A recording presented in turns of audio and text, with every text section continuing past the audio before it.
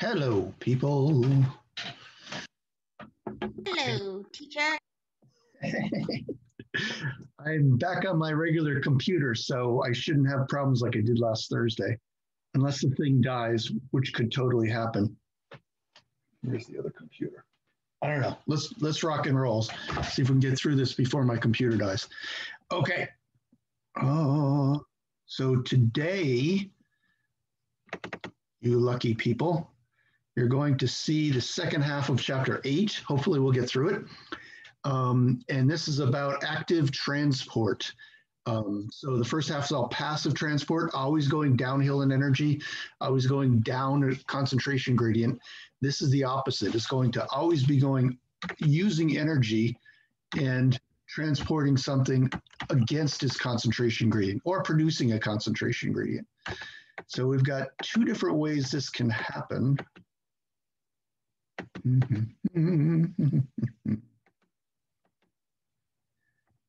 Second.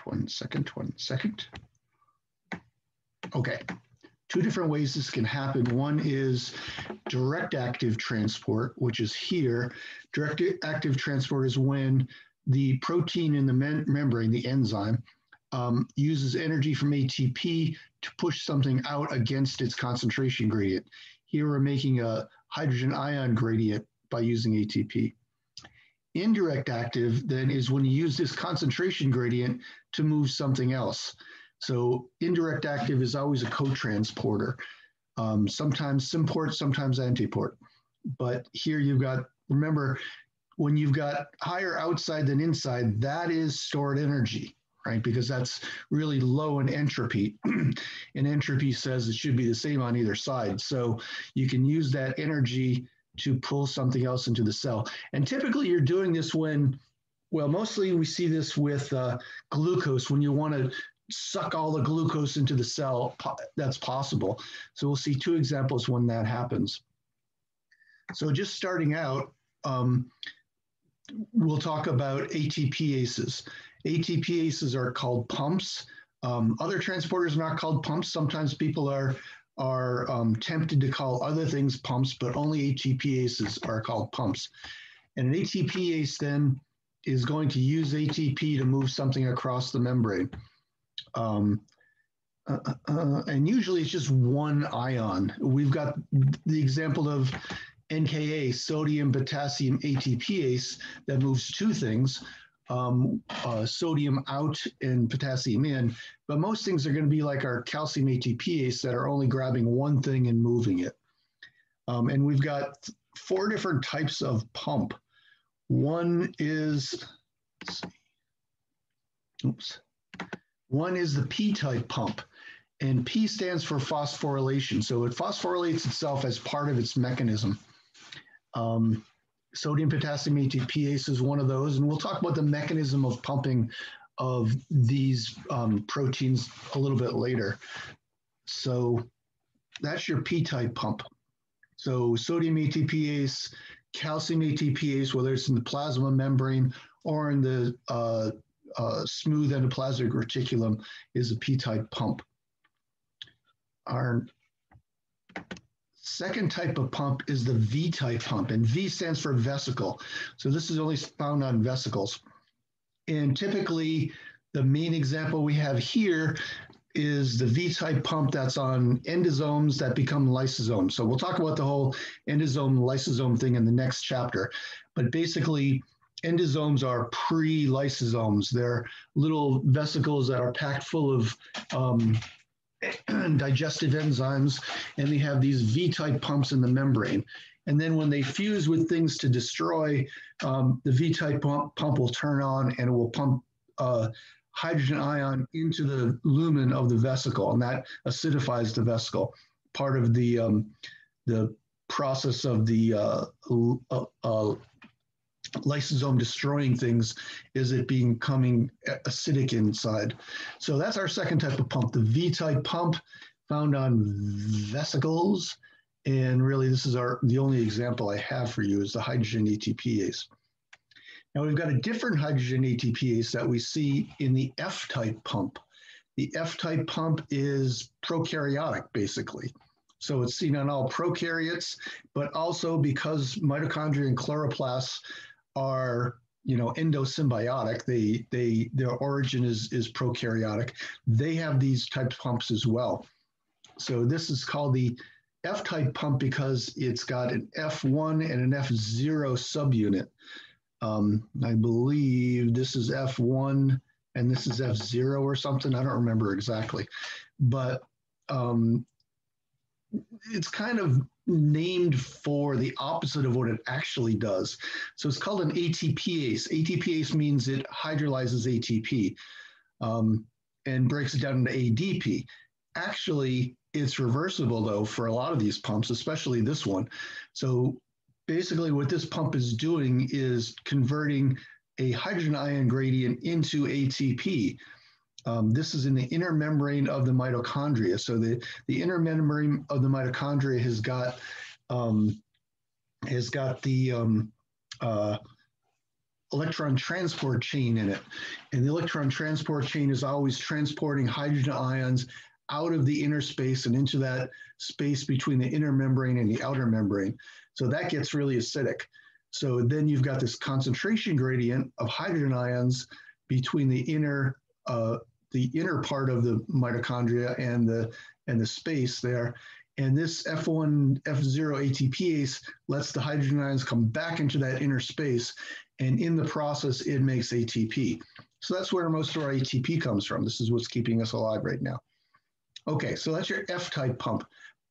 Mostly the thing to remember about this is mitochondria for us, mitochondria and chloroplasts for plants. And who cares about fungi, right? Unless they're making beer for us, what the hell good are they? Or mushrooms. Mushrooms are tasty, but they just have mitochondria, no chloroplasts. Okay, so that's our F-type pump. ABC type pump. This is the fourth and final type of pump. So ABC stands for ATP binding cassette, which is kind of a weird name. Basically, one of the subunits here binds ATP, and it's a cassette because I guess genetically, this chunk of the gene can be moved around between different genes, or at least it seems like that happened during evolution. So they call this ATP binding domain a cassette that can be moved around. Kind of a weird name. I'm not really sure why they called it that.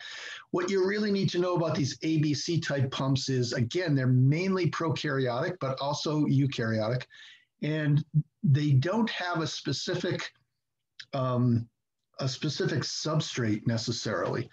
All the other ones are, pumping one ion, usually hydrogen ion, sodium ion, something like that. This is going to grab organic chemicals and move them. So it's not specific for one particular chemical, but just kind of like unknown crap in the cell that the mitochondria wants to get, or the cell wants to get rid of.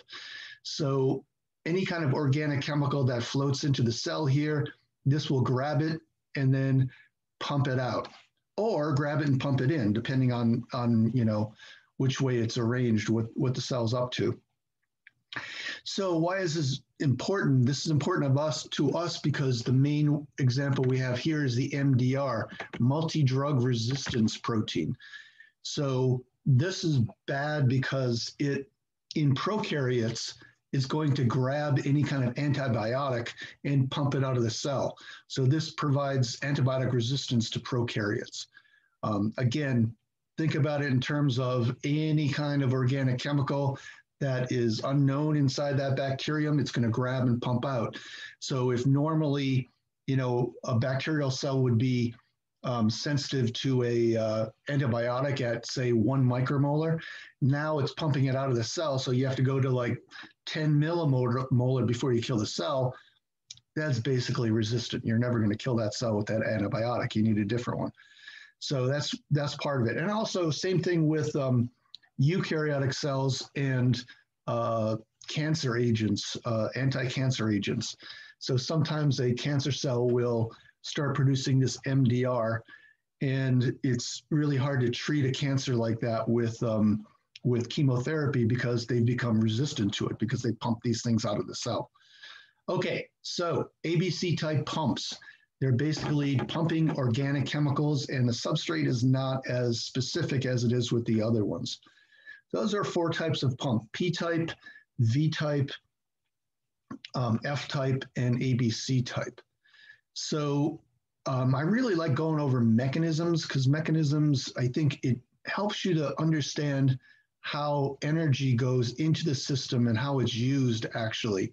It kind of seems like magic till you really look closely at what's going on in the cell. So let's take a look at a close look at the sodium potassium ATPase.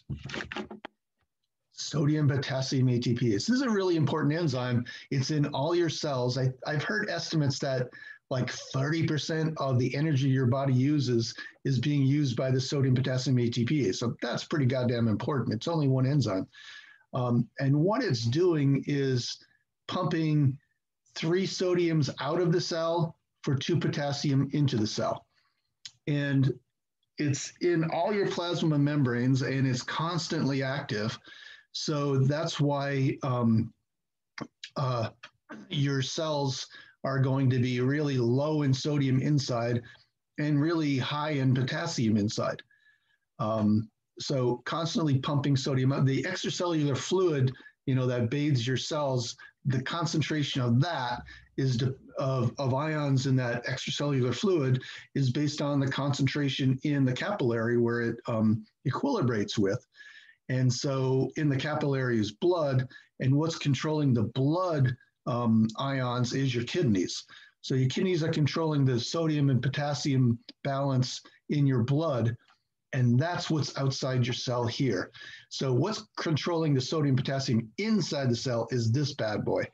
So outside the cell, typically you've got about 120 millimolar sodium and about 5 millimolar potassium. Inside the cell, because of this, you've got 145 millimolar potassium and about 12 millimolar sodium. Let me put that in here because I think that's kind of an interesting little factoid. I'm a big fan of factoids. Okay, so this is what, 120 millimolar Na plus 5 millimolar K plus. And once again, Zoom is allowing you to see behind the curtains of how these beautiful slides are made. It's a very complicated process.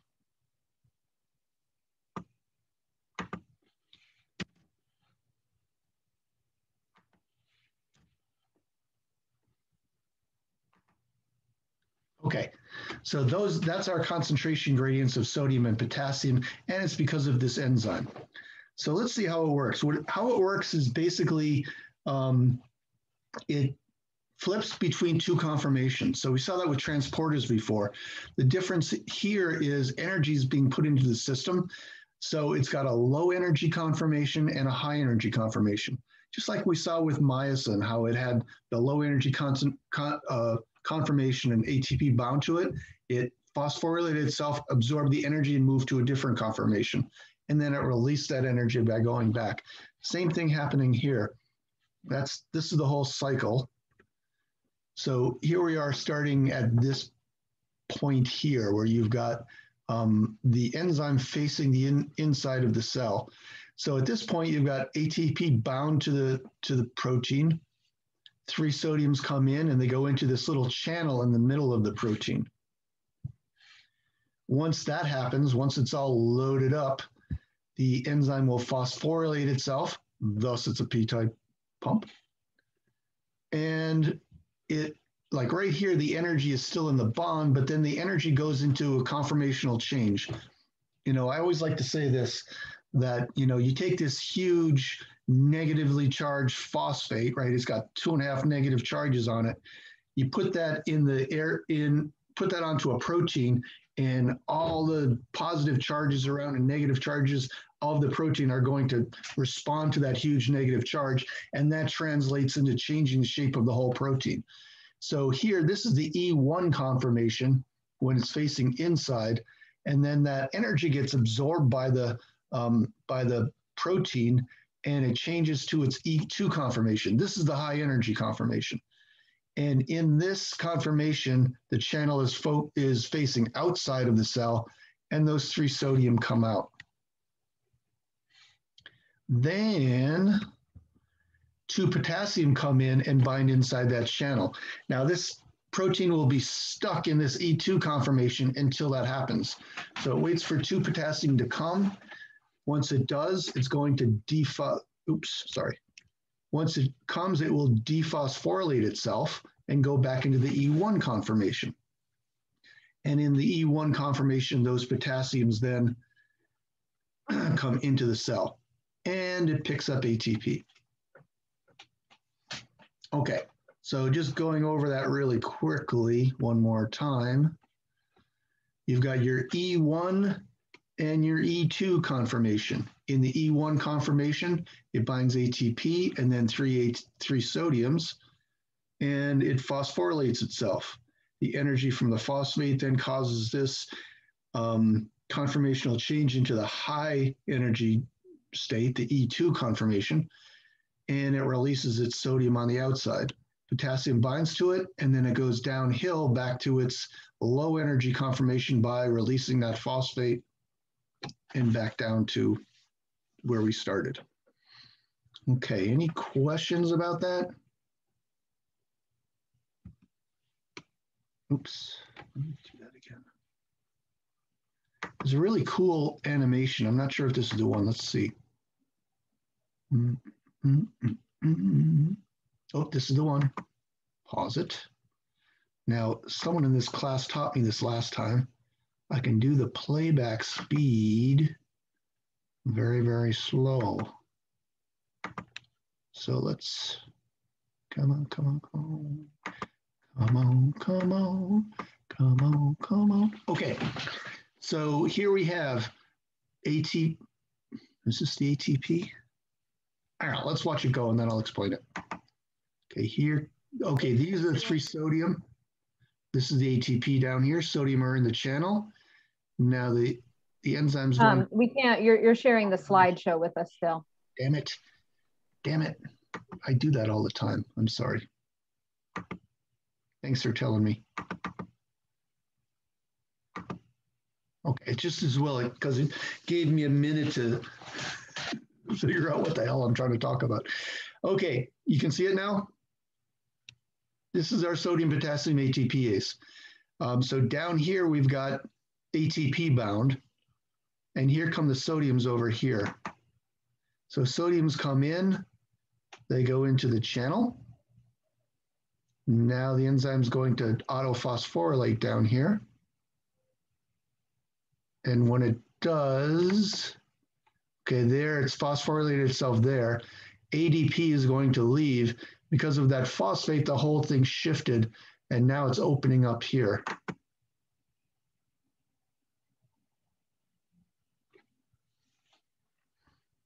Sodiums go out, potassiums come in.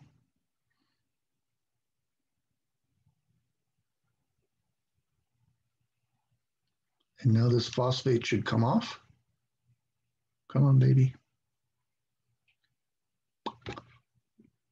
Gives off a little pop when it comes out. Oh, see, it didn't. It should, it just didn't. All right, let's see that again without me talking.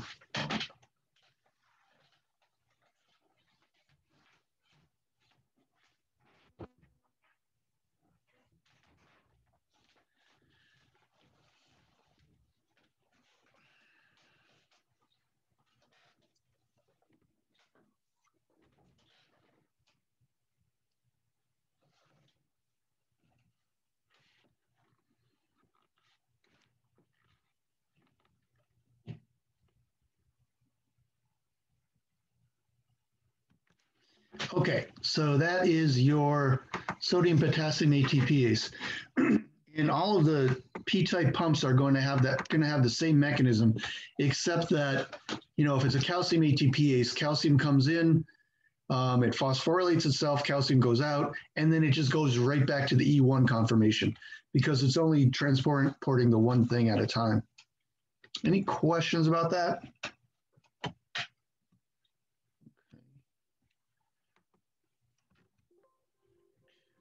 Oh, I didn't mean to do that.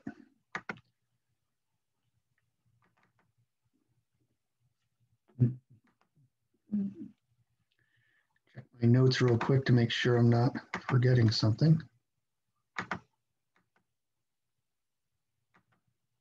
Yeah, I've got this all written pretty clearly, I think, anyway, in my notes.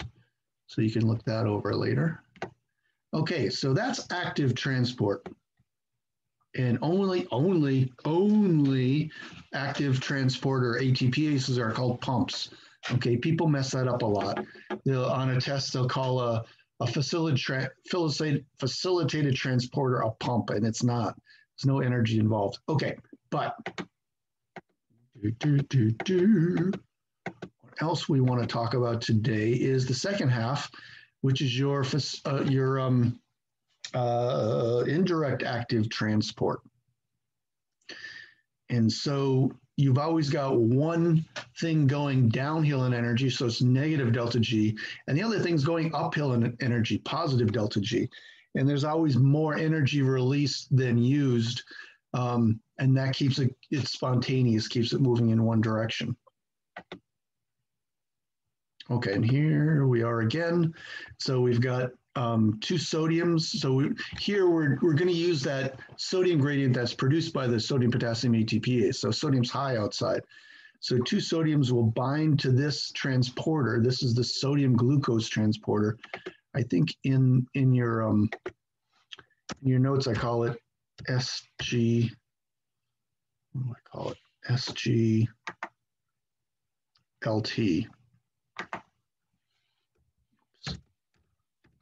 Sodium glucose transporter. So sodium binds, transporter can't move yet. Glucose binds.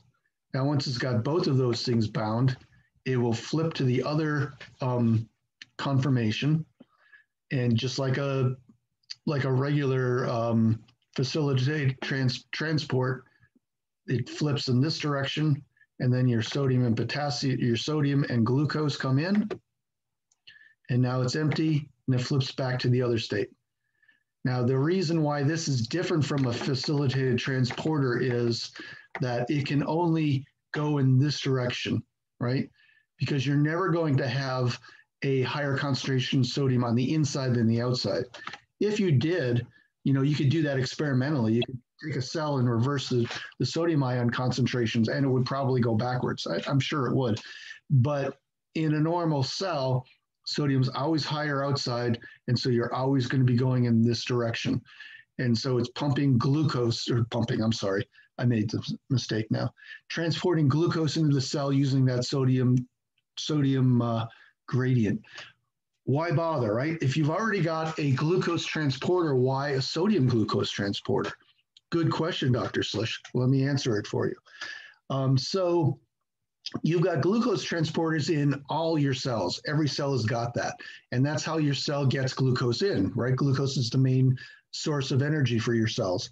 And you will see in chapter 23 that your cells will move glucose transporters into the membrane and out of the membrane as it needs more glucose. So, or as the body needs to get rid of glucose. For example, we'll see this in chapter 23. When your blood glucose level is high, your pancreas gives off insulin. Insulin goes to cells with insulin receptors, and they put glucose transporters into the membrane, and they bring glucose out of the blood and into the cell. Okay, so that's how you're regulating glucose inside the cell as well as in your blood. Now, with these indirect active transporters, these are used in situations where you're not just trying to get glucose in, you're trying to empty that outside space of glucose, get it all in, be as efficient as possible to get all that glucose into your cell. Where is that? In your intestines and in your kidneys. So in your intestines, you're eating food, and to be efficient, you want to get all the glucose out of your intestine and get it into your body. You don't want glucose leaving through the poop chute, right? Because that's just wasted. So you've got this active transport bringing all the glucose into your body. Also in the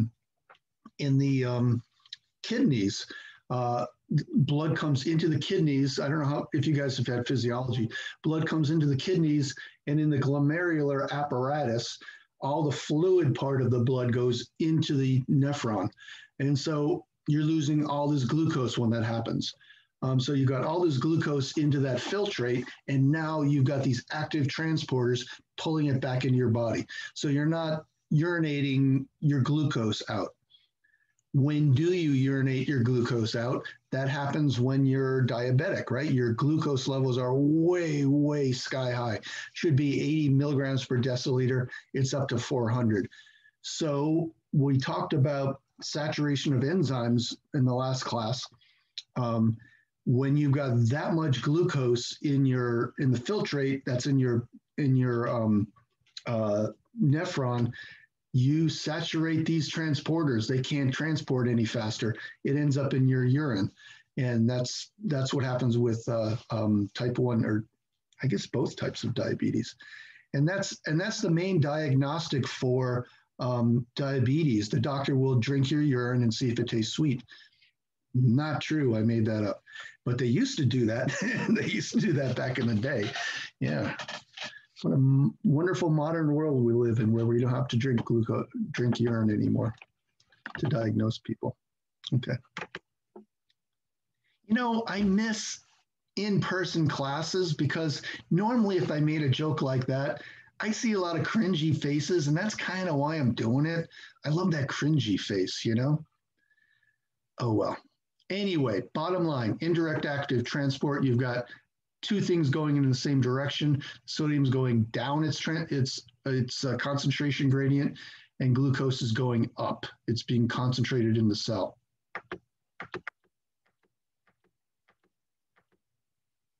Can someone just, like, when I say something like that, just chat, say, ooh, that's gross. That's all I want. I don't think I'm asking for too much. Claire's on it. Claire's on it. Okay, thanks, Claire.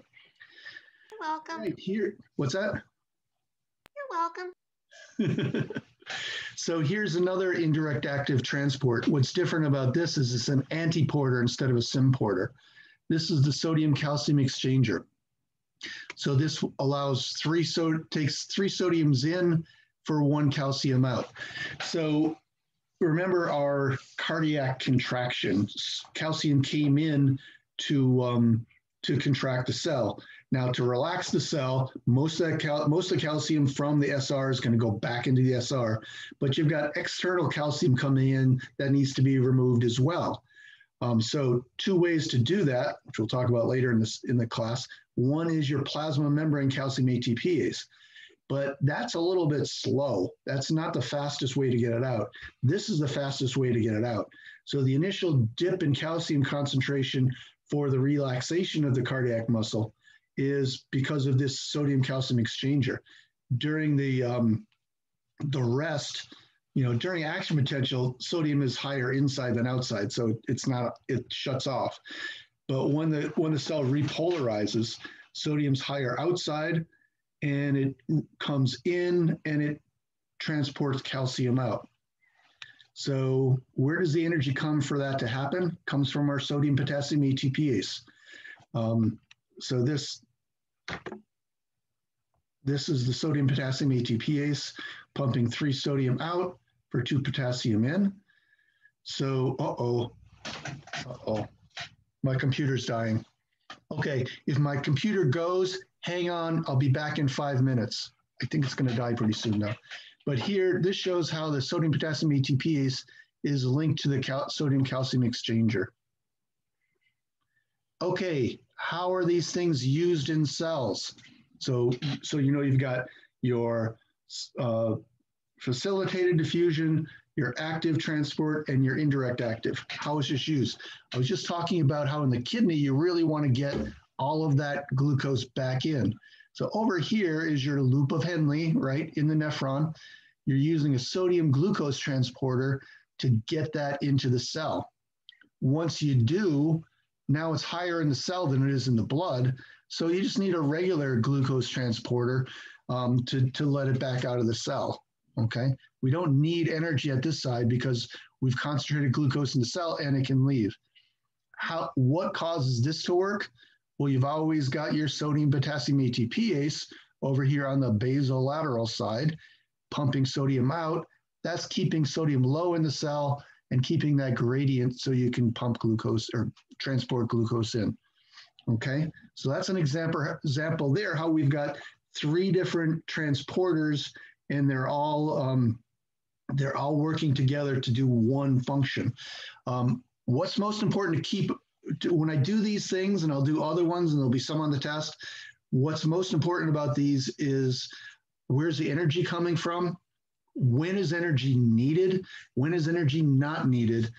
And also balancing the ions, right? If this kept going and there wasn't sodium potassium ATPase, eventually your sodium would increase in the cell too, and this would shut down, right? You want to keep it going in this direction, you get rid of that sodium, and then this can keep moving. And potassium then is always high inside the cell. Okay. Calcium metabolism. This is really, really important. So this is a figure from your book. I like my figure better.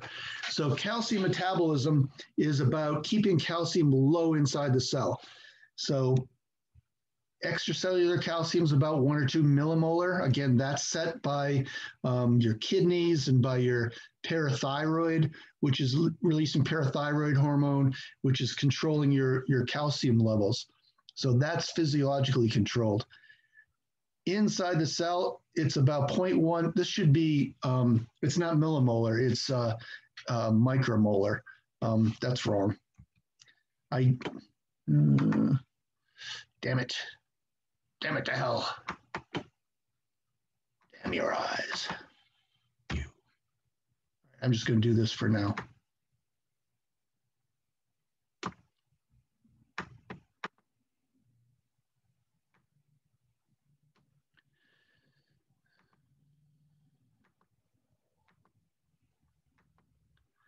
It didn't work so great. But anyway, I'll fix it later. But it's 0.1 micromolar, actually 0.5 micromolar, I believe. I'll fix this in later and I'll re-upload this. But it's about 0.5 micromolar. So going from 1 micromolar to 0.5 micromolar, that's 20,000 times different in concentration. So you've got a huge concentration gradient for calcium to come in. In this SER, in the smooth endoplasmic reticulum, you've got 10 millimolar calcium. So you've got an even greater concentration gradient for calcium to leave the SR, or the smooth ER. How does that happen? Well, we've got two mechanisms that are going to allow calcium to increase in the cell, and 3 that keep calcium low inside the cell. So in terms of decreasing calcium in the cell, we've got 2 plasma membrane transporters and 1 smooth ER transporter. So at the plasma membrane, we've got the plasma membrane calcium ATPase and the sodium calcium exchanger. So these are both decreasing calcium in the cell. Over here on the CERCA, we've got over here on the smooth ER, we've got our smooth endoplasmic reticulum calcium ATPase. That's our CERCA, pumping calcium into the ER. So that's keeping this high and this low. Oh shoot, I'm about to leave. I'll be back in 5 minutes. My computer's dying. To increase calcium in the cell, now you've got these concentration gradients.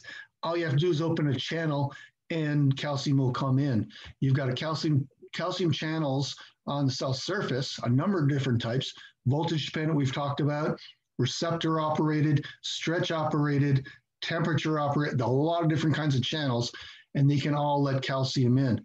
You've got 2 different calcium channels on the smooth ER. One we've talked about already, this guy here, ryanodine receptor, which is calcium activated, calcium-induced calcium release. Remember that from cardiac muscle. And then we've got our IP3 receptor, which we haven't talked about. We'll talk about in chapter 23. And that's when inositol trisphosphate binds to it, it opens and calcium comes out. So this, because of those calcium concentration gradients, calcium's going to increase fast in the cell, really fast. And it will go down pretty fast too because of all the other mechanisms. So it's used as a second messenger kind of. It changes the physiology of the cell, contract, relax the muscle, cause secretion in gland cells, a lot of different things it can do. All right. I will be back.